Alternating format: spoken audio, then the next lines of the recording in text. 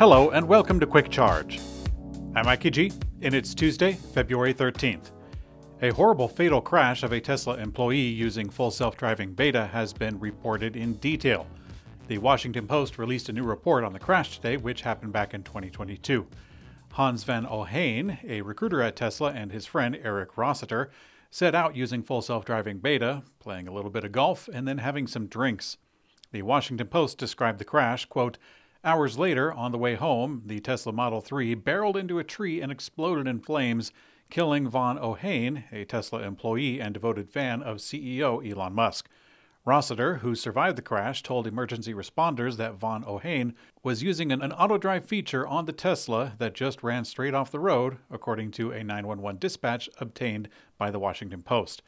In a recent interview, Rossiter said that he believes that Van Ohane was using full self-driving, which, if true, would make his death the first known fatality involving Tesla's most advanced driver's assist technology.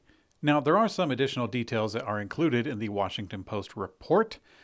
For example, an autopsy of Van Ohane found that he died with a blood alcohol level of 0.26, which is more than 3 times the legal limit. Colorado State Police determined that intoxication was the main factor behind the accident, but they also conducted an investigation into the possibility of a role with Tesla's full self-driving beta. Tesla has started to deliver a new version of its Yoke steering wheel, and it now features a normal horn.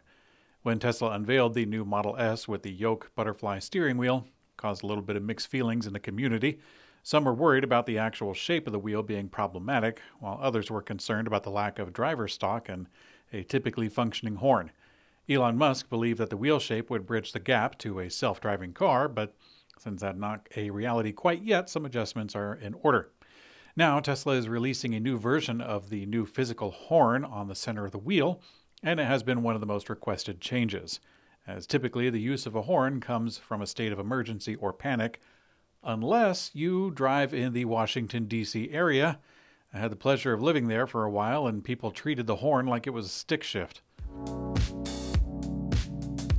The Dawn Project, a group that runs advertisements attacking Tesla's full self-driving system, has received a letter from the National Highway Traffic Safety Board demanding that they cease using their logo in advertising. In the advertisement, the Dawn Project claims that Tesla shirks liability for autopilot claims, with a note from the owner's manual saying that it should only be activated on highways. In doing so, it used footage from various Tesla crashes with the logo of the NTSB overlaid on the corner of the ad. Well, now in the NTSB's letter, it says that the use of this seal violates federal law. The Dawn Project seems to have quickly complied with the letter because if you go to the YouTube video, it now has a large conspicuous blur over half the runtime on that part of the corner. Although despite the quick follow-up by the Dawn Project, it still did air during the Super Bowl, which of course already happened. Chrysler is showcasing a new concept electric car that will redefine the brand, and kind of sounds like it'll redefine humanity if they had it their way.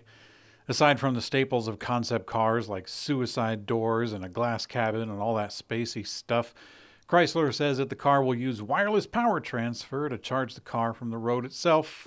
They say that this dream car should have, quote, specially equipped dedicated road lanes allowing for unlimited range. Now, since we're talking about the future of any kind of making, Chrysler says that they will have self-driving capability and, why not, an 800-volt lithium-sulfur EV battery that'll lower their carbon footprint by around 60%. Oh gosh, this is why I don't like to report on concept cars from Legacy Auto. They just draw up some weird spaceship car and they make it do stuff like they're just writing a comic book. In today's community comment found on YouTube, I'll take a little more than a minute to share my thoughts on Dan O'Dowd's campaign against Tesla's autopilot and self-driving efforts. To back up a little bit, I really don't know what it's like to be a billionaire or even a millionaire, but I really don't understand how someone like Dan can go through so many steps to get to the point where we are today.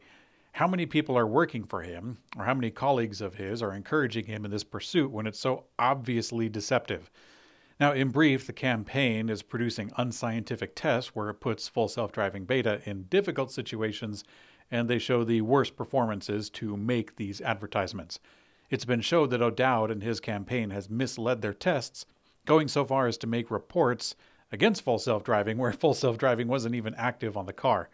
But who's there with him? That's something I've been thinking of. Like, they have a driver and a camera operator with, I'm not sure what they call it, like a stunt coordinator or something. They all had to set up this car and make it fail against these obstacles and catch it on camera. And then a script writer presumably read the Tesla owner's manual, and they still all act like the software is finished and it should behave better than a human being. On top of that, I'm going to guess that a video editor was compelled to put on that government logo. I feel bad for the video team who made it, because their resumes, now they can put on there, I worked on a Super Bowl advertisement that wound up being illegal. All these people are going to go through this charade, but does it ever occur to Dan O'Dowd, like, wait a minute, maybe if I have to manipulate the meaning of Tesla's program and have to manipulate the car itself, maybe it's not the big deal I'm making it out to be. Maybe if I spend my money and time on something that actually is a serious problem, then I could get legitimate praise instead of this fleeting, one-sided political adulation.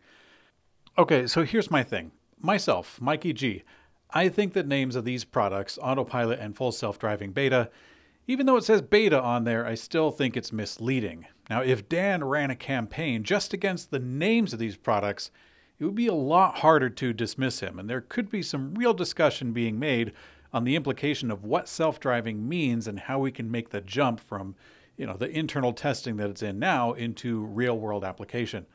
But no, Dan is squandering his money and the reputation of those people who work for him on a campaign that can be quickly cast aside as just a hit piece. I mean, I don't get it. I mean, you'd think that someone who made that kind of money would have the social and financial intelligence to make an ad campaign about something, a little more pressing, instead of these stage events where they actually have to twist the results. But then again, I really don't know what Dan O'Dowd is up to. He did at one time run for political office, but that seems to be a paper-thin effort, maybe just to score a lower level of scrutiny against slander? I mean, strange overt attacks like these make me wonder about conspiracies. I wonder if O'Dowd is like the fall guy for General Motors or something like that. But you can let me know in the comment section what I'm missing or why I'm wrong, because normally when someone starts to get into conspiracy theories, it's because they feel a need to repair a hole in their ego that their limited understanding has exposed.